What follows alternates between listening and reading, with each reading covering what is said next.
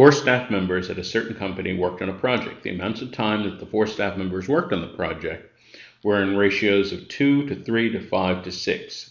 If one of the 4 staff members worked on the project for 30 hours, which of the following cannot be the total number of hours that the 4 staff members combined worked on the project?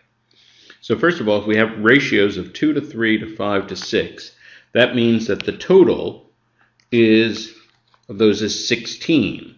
So in other words, we have 2 parts, 3 parts, 5 parts, 6 parts. The total is 16 parts. Of course, we don't know how big a part is. So one check would be we'd know that the total would have to be a number divisible by 16. As it turns out, all 5 of these numbers are divisible by 16, so that doesn't help us too much. So now we have to experiment. Suppose that 2 parts equals 30 hours. Suppose that's the person who worked 30 hours. Well, then 1 part would equal 15, and 16 parts, 16 times 15, is 240. So that's a possibility.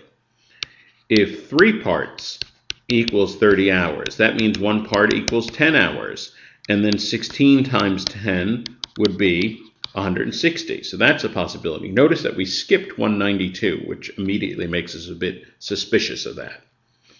If 5 parts equals 30, then 1 part equals 6.